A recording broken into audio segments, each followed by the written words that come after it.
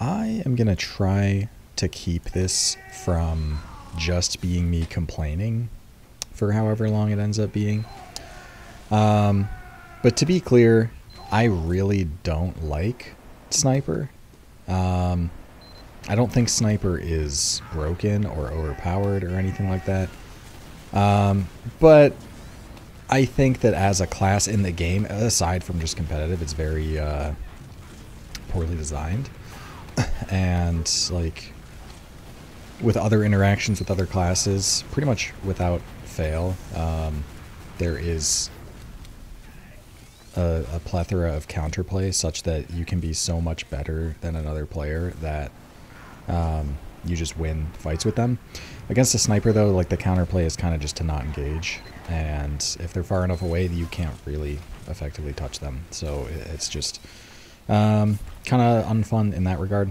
But in a competitive setting, I just think the counterplay is very boring. I think that Sniper slows the game down and just makes the game less fun when he's around. And for that reason, I'm just not a fan. But Sniper is a class that people use, and a quite common one. Probably the most common off class, outside of like Engineer, I guess. Very common off class. And it's important to know how to counterplay him. So that's what I'm going to talk about today. I'm going to talk about all the different ways that you can counter a Sniper in different game states, and yeah, basically just how to make it as least effective a class as possible. So for starters, why don't I kind of reiterate some of the stuff that I mentioned in my off-classing video about what a Sniper does. So for starters, Sniper is a class that threatens a one-hit kill, and you most commonly see Sniper in last stalemates or disad. Although you do see Sniper in like second stalemates on occasion. Basically, the attacking team, the team with control of mid, will try to break a hold with a Sniper. So that can take different forms. So on last, you see Sniper on both teams actually on occasion. So the attacking team will be peeking a Sniper into last with the goal, of course, to get a shot on the medic, get that drop, and have add. But it doesn't usually work out that cleanly, and oftentimes the Sniper either can't get a clean shot on the medic, or, well, yeah, basically that, just can't get a clean shot on the medic, in which case you have a couple of options. For starters, you can get a pick on one of the people preventing your Sniper from getting a shot on the medic, so have, you know, your Sniper kill a soldier instead, watching the doorway, and then peek deeper, basically like go one person by one person, like more and more picks until you get a shot on the med. Or use the fact that pretty much every anti-Sniper hold is much more aggressive positioning from the other medic, and use that to your advantage by sacking a soldier more effectively, because they're going to be holding closer and your soldier doesn't have to bomb as far, and it should hopefully be a more successful sack. So into last, those are kind of the main avenues to work your Sniper and make it effective. Now, Sniper works defensively because it's really tough to peek into last and pressure into last, and it's especially difficult. Oh, a Sniper killed our medic. I did look through my logs a little bit to see, try and find some type of game where there was a fair amount of Sniper being played, and no surprise, it's on process. Anyway, so defensively, Sniper is very powerful because peeking doors and pushing doors is oftentimes difficult, and against a class that can just play so far away that you can't touch them, and can one-shot you as well, is even more difficult. So Sniper is an extremely useful defensive asset to have on a team on last, probably even more helpful than as an offensive class. It's much harder to get your Sniper a peek into a doorway as it is to just have your Sniper somewhere by your spawn or wherever, just on a crazy sightline where they can't be touched, locking down a door so that it can't be peeked. So yeah. Now, as far as a stalemate on second goes, it's basically the same principles as pushing into last or peeking into last. The only difference being that you don't see the defensive sniper so often, just because you're further away from the spawn, so you can't really switch off at a moment's notice, which can be a big deal because if things start going poorly for your team, the sniper could be a liability for reasons I'll talk about when I talk about countering it. But yeah, and then the other thing I mentioned was Disad. The Disad sniper is really, really potent because pretty much every point you could play a Disad sniper, it's very hard to root that player out. And sometimes on some points, and most points on process actually, you're kind of forced to use because it's way too difficult to get a player on them. And yeah, you can't, of course, dry push against the sniper and just hope he misses the shot. On top of that, sometimes that sniper will be in the forward spawn. So a big deal with countering sniper is identifying if a sniper in the forwards could exist whenever you're, for example, pushing out of last. Whether you deny player forward spawns or don't is the difference between whether they could have a sniper in forwards or could not. So yeah, those are the main situations in which you see sniper. Now let's start talking about how to counter them. And the counterplay to a sniper is basically just trust your soldiers, or at least it falls on your soldiers for the most part. Sniper is an easy class to kill when you actually get in on him, but getting in on him is quite difficult. So it's a very difficult class to root out for pretty much everyone else besides soldiers. Now, the sniper can always just hit the shot on the soldier bombing and then you can't do anything, and that kind of sucks, but that's just how it is. Yeah, a lot of the counterplay comes down to soldier aggression and coordinated soldiers. So with that in mind, when it comes to last defensively, I guess the most common example, the other team is running a sniper into your last. It really is just a matter of playing the spam correctly, and that sniper shouldn't be able to get a good peek. If you're good about playing the spam on the doors, if you are proactive about spotting him, then everyone knows where the sniper could be coming from. Everyone knows how long it's going to take for the sniper to rotate doors, so they know like how long they have until another door could be a danger. And a lot of the time, if a sniper tries to take an aggressive peek into that, they're just going to get 2-rocketed by a soldier or spammed out by a demo and caught.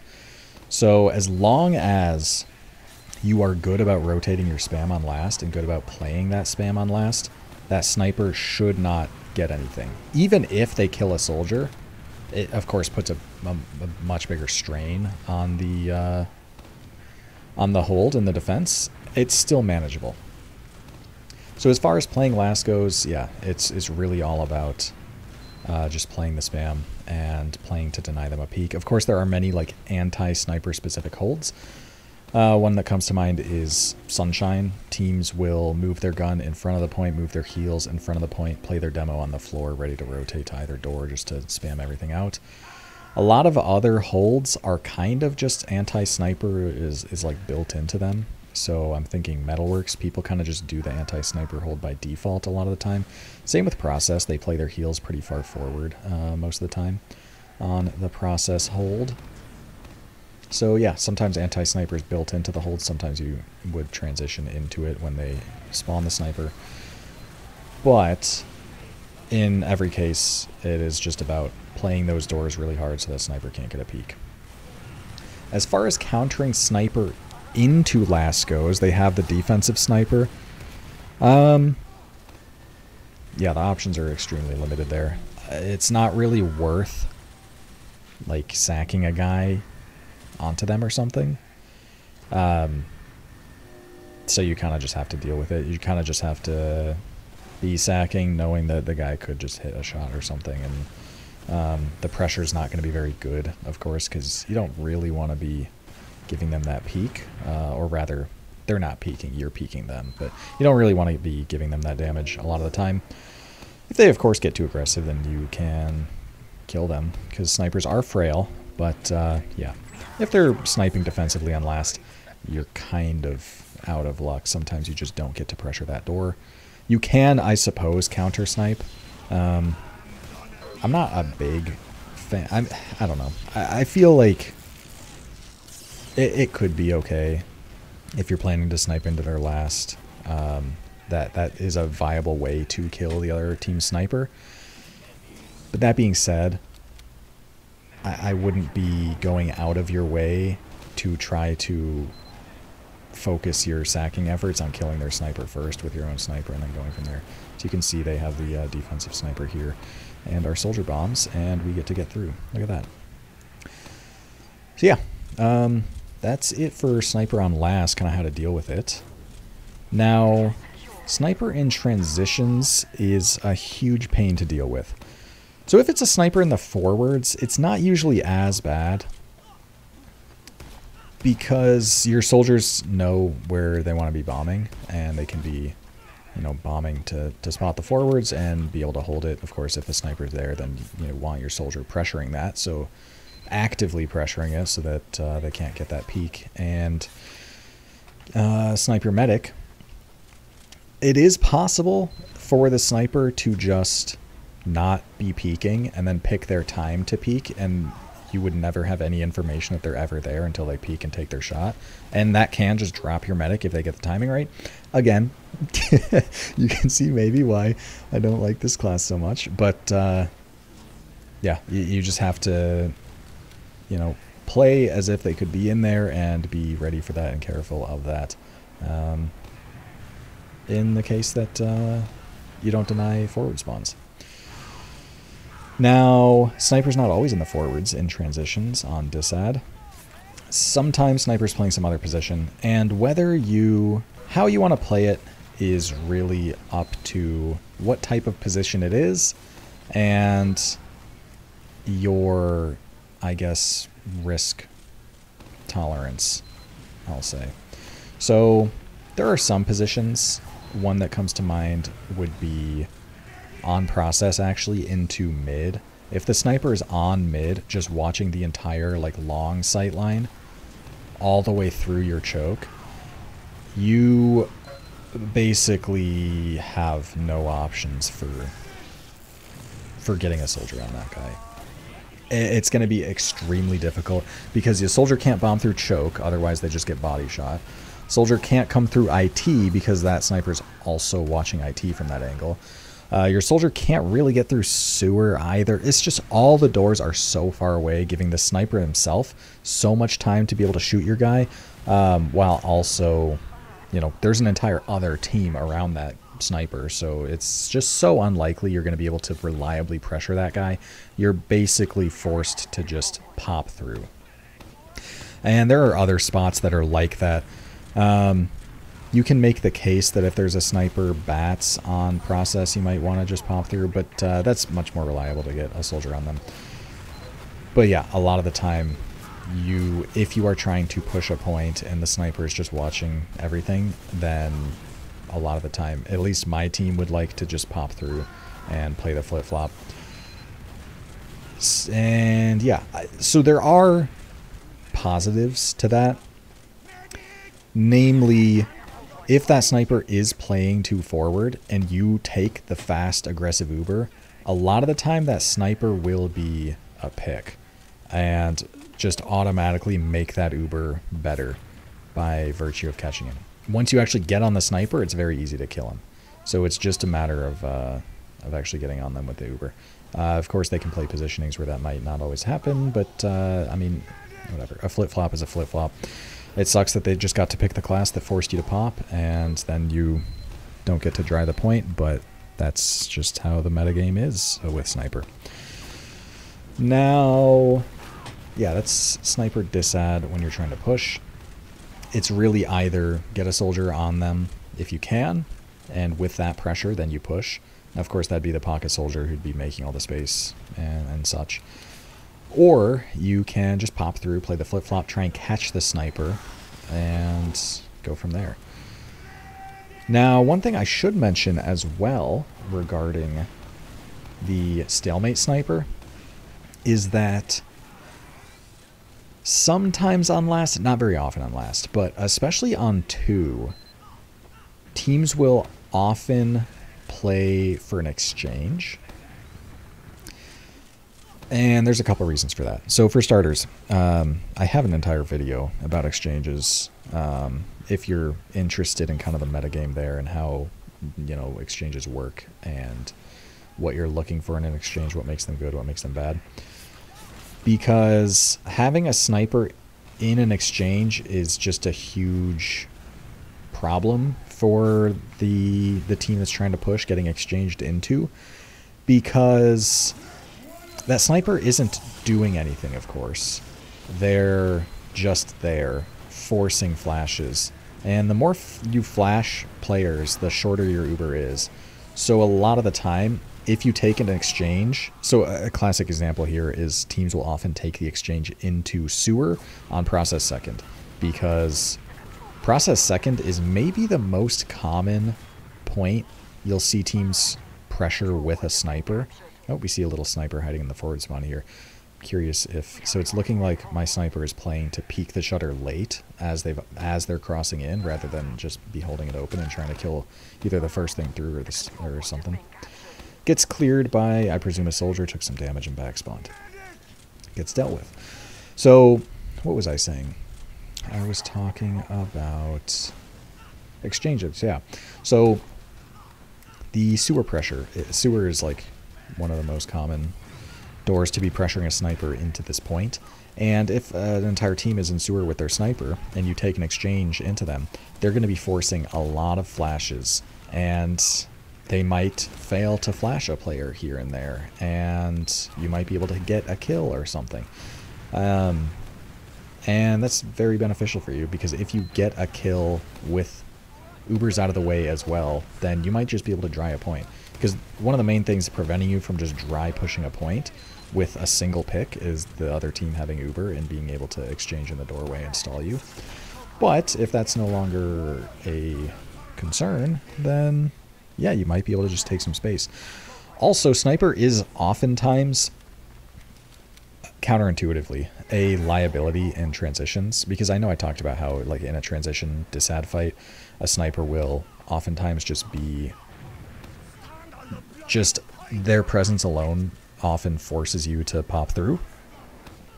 But in other types of transitions, so if the sniper's not already set up very passively, then it's very difficult for them to back up in time, and a fast team pushing through. So let's say,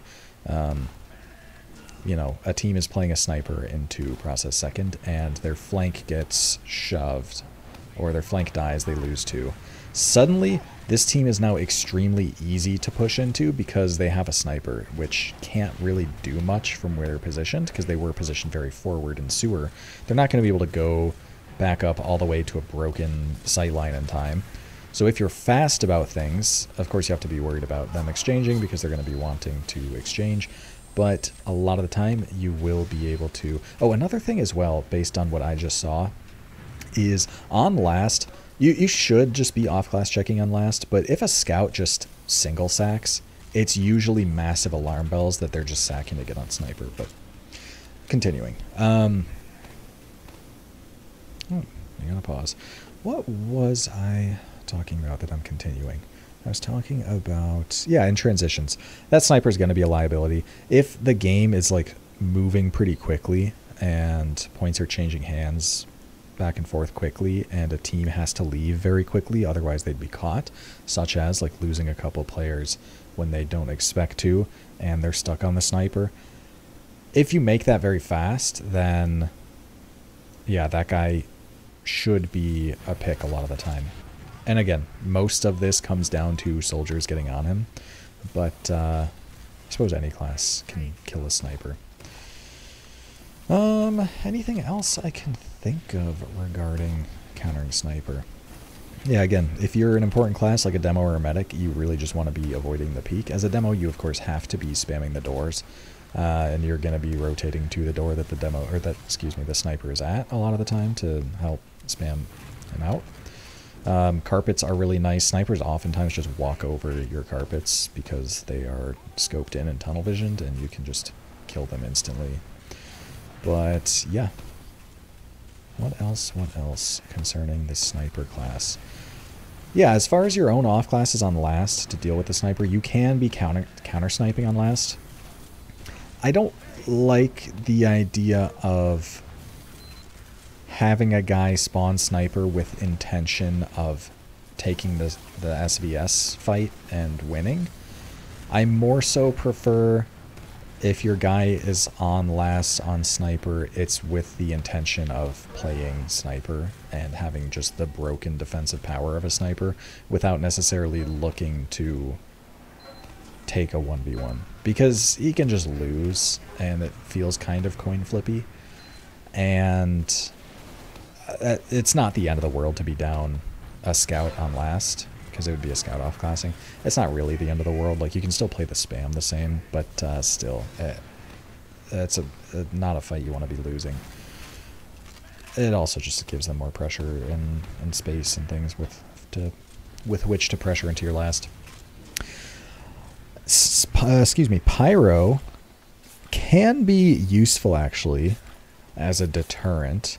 Not really a counter, because it's not actually unheard of for snipers to run Darwin's Danger Shield in 6s, and it's actually quite common for them to be running Cozy Camper, both of which have some possibility of, you know, not caring about afterburn, interrupting their aim, but it's a consideration. Oh, I just got body shot. That's also an example of how information is a big deal, because that sniper could have gotten a kill. We didn't expect this sniper to be here, and me being able to communicate to my team that there's a sniper is quite important for, you know, how my medic would be positioned so as not to be dying to that, and also for my soldiers to be able to maybe play a certain health or play a certain positioning in order to be able to deny that. Of course, this case is a little different because it's disad and we're expecting to leave. But, yeah. Now, one thing I will say is that a lot of the time, and as you can see here, a lot of the time, Sniper is considered a weak class into last.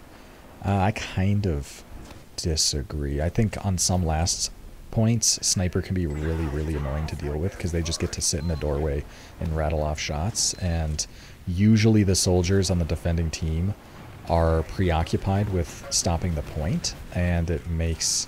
Oh, we can see... Oh, never mind. Sniper did not die here. Usually soldiers on last are preoccupied with stopping the cap, and it's harder for them to get on the sniper in the doorway, but it's a big problem. And yeah, the way to deal with that problem is a soldier getting on them, as it is usually.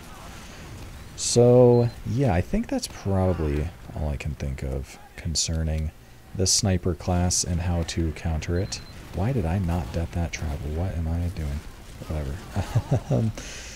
So yeah, very annoying class to deal with. The counterplay is literally just, you don't counterplay, you just have your soldiers do it instead, because that's just kind of the way the class was designed, very poorly. So anyway, hopefully that was useful. Hopefully Sniper is made completely irrelevant with everyone learning how to beat it consistently. I doubt that's the case, because they can literally every single time just hit their shot to bail themselves out. But we can all dream, can't we?